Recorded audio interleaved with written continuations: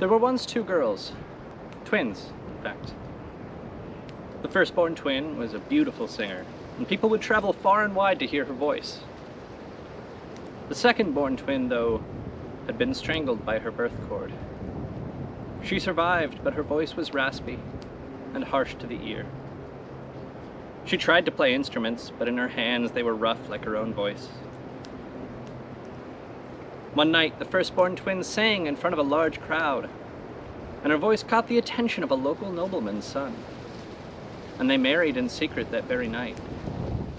It so happened that the second-born twin had been in love with this man for a very long time, but was so nervous of her own voice she had never said anything.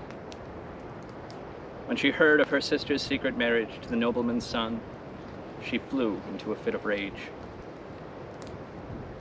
The second-born twin murdered her sister and made a fiddle from her body.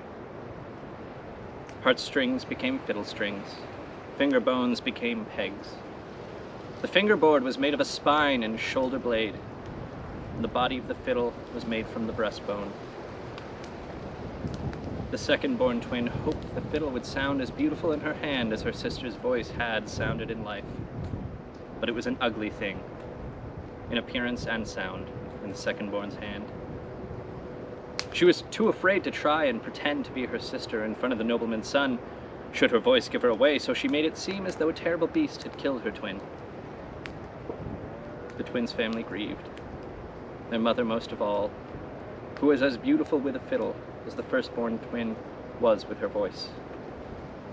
The family did not know what bones the fiddle was made from, and the mother insisted upon playing her sorrows away. In her mother's hands, the bone fiddle was the most beautiful instrument in the land, and indeed the whole land wept at the mournful sound of it.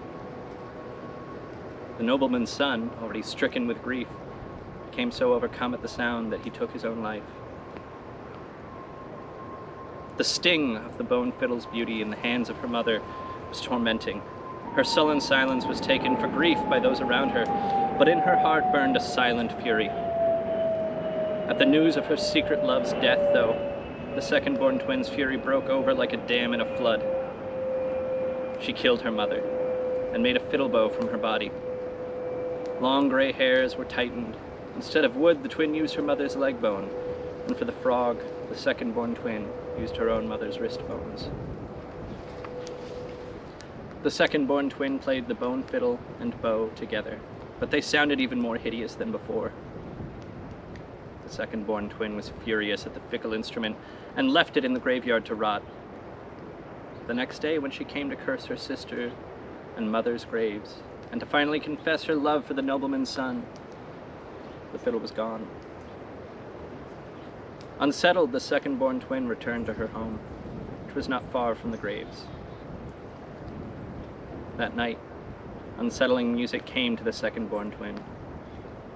She asked her father if he could hear it, but through quiet tears he insisted he could not. She followed the music, though, and found herself again at the graves where two silver forms stood atop freshly turned soil. Ghostly visages, the second-born's mother and sister. They played the bone fiddle and sang in ghostly voice.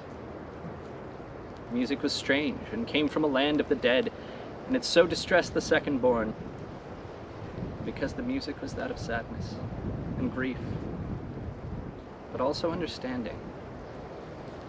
And the second-born went mad hearing it, but another silver form stood also. He played no music, for it was the ghost of the nobleman's son. He had not known of the second-born's ill deeds, and his spectre was fully upset by that knowledge.